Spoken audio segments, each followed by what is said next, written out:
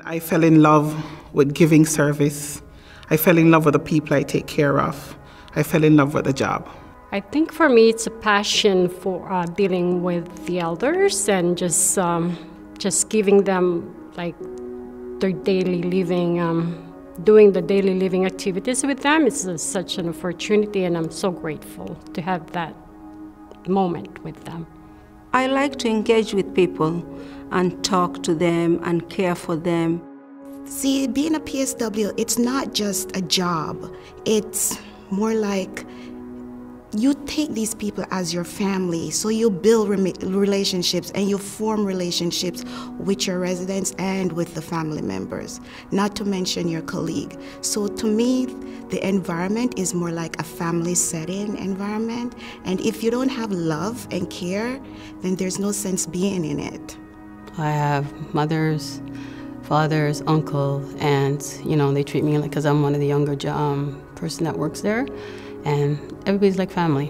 What I love most about my career is the clients I take care of. I might be the only person they see for the day. I might be the only person who brings a bit of happiness. I might be the only person that shows them any form of compassion, any form of love. I might be the only person there for them.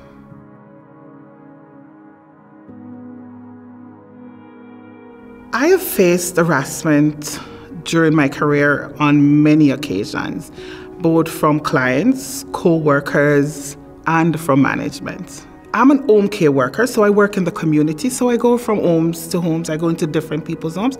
So on one occasion, I did my call out as I'm mandated to, called the client, told them I was on my way to her, and she said yes. When I got to her, she opened the door, took one look at me and decided that she didn't want the service because she was going out.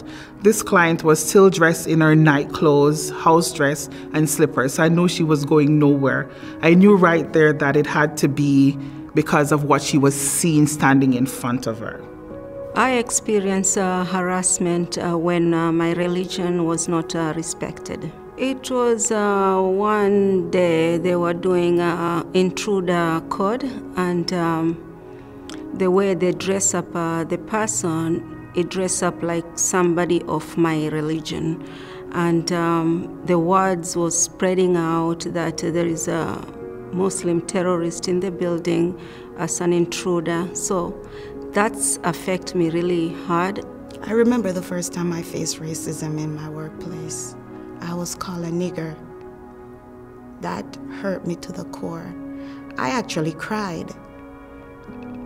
I never thought that I would face, or I would be called something like that, because you might watch it on TV, see it in movies, but I never thought that you would actually, experience that in Canada, not to mention in the environment in which I was, which is a nursing home. But for the longest time, I thought my color was the wrong color to be. And that's an ugly thing. One should never have to feel that way, because it affected me. It affected me so badly that even until today, I don't feel like I've even gotten over it. As a young single mother, I sometimes face discrimination in the workplace, especially when my kids are sick. I have to leave work to pick them up, and a lot of my coworkers don't really like that, because now they're going to have to take up my work that I left over, and they get upset. And one thing I usually try to say to them, or make that comment that, remember, you guys were once young before, had young kids, so you know what I have to go through. You guys already experienced that. It's more for my Filipino coworkers. Most of them, I'm just fortunate to know English, and most of them, they don't hardly understand what the employer are trying to tell them, and at the end they get disciplined without knowing why. So they come to see me and ask me why.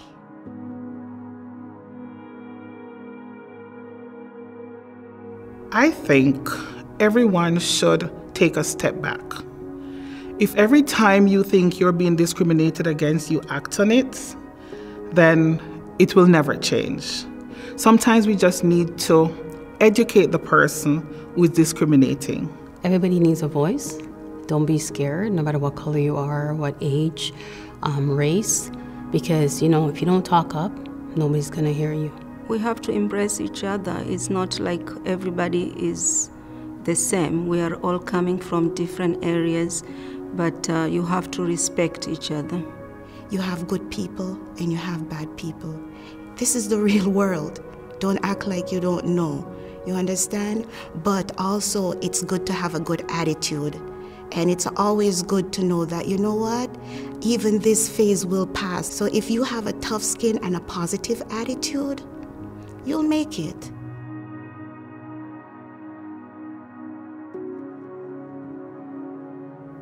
SEIU has been my rock, because within my union, there are so many different races, religions, you know, sexual orientations, everything. So you're asked to accept everybody, and when you come to events, you realize that you are accepted for you. You're not accepted because you're black, white, blue, pink, gay. Whatever you are a brother or a sister.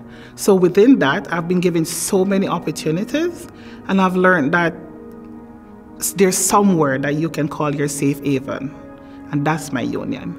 We are the union. Each individual that is a member, we are the ones that make up the union. We are the ones who is SEIU.